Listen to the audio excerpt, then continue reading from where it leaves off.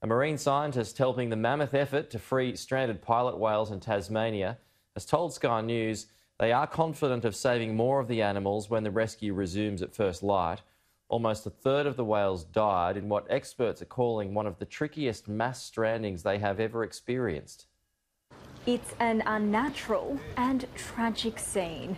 Dozens of long-finned pilot whales stranded at Strawn in Macquarie Harbour on the west coast of Tasmania. All up, we're talking about over 250, a very big event. We've got lots of live animals to deal with. It's a complex one, this one. It's one of the trickiest mass strandings that we've dealt with down here. Around 90 of the whales have died. 25 were freed on Tuesday.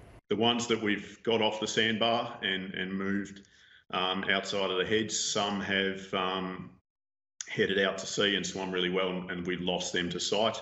Others are still milling around. Dr Carlyon says that's typical of whales that have been aground for some time. Now up to 60 rescuers, along with donated boats, are giving the animals their best chance of survival. They're using slings and manpower to push the whales off before boats gently motor the slings out to sea. Time-consuming effort, it really is one at a time, but we've made some good progress today.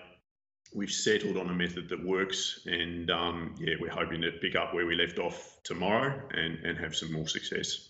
Dr Carlyon says strandings aren't uncommon in Tasmania, but the pilot whales are usually found in much deeper waters. For whatever reason, something's brought them in close to shore and they've got themselves into trouble. The area where the whales are stranded relies on barometric tides, meaning water levels are unpredictable. Anna Rawlings, Sky News.